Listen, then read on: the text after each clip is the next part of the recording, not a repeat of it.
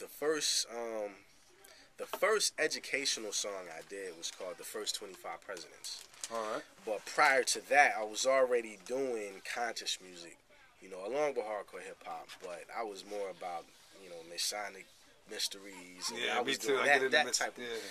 But once I did the first two, I really liked it.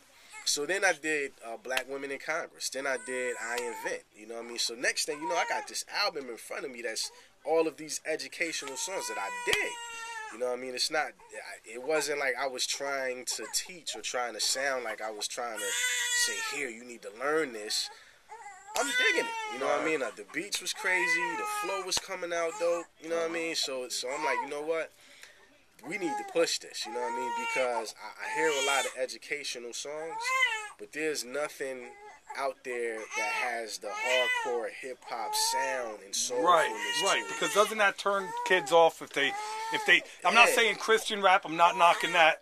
Listen, I get down with some Christian rap. Hey, praise Jesus. I'm down with that too. But when the kids you have so much competition out there for the kids' attention. You feel the need to speak in tongues. Religious people use that term, speak in tongues. So you're kind of trying to speak their language and play the music that they like to hear, but with a different message. So instead of drive-bys, and drive-throughs at McDonald's or something, you're talking about fruits and vegetables and right. I mean,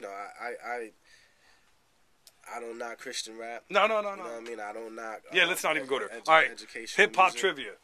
Who got their start in hip-hop by writing for Biz Markie, ghostwriting for Biz Markie?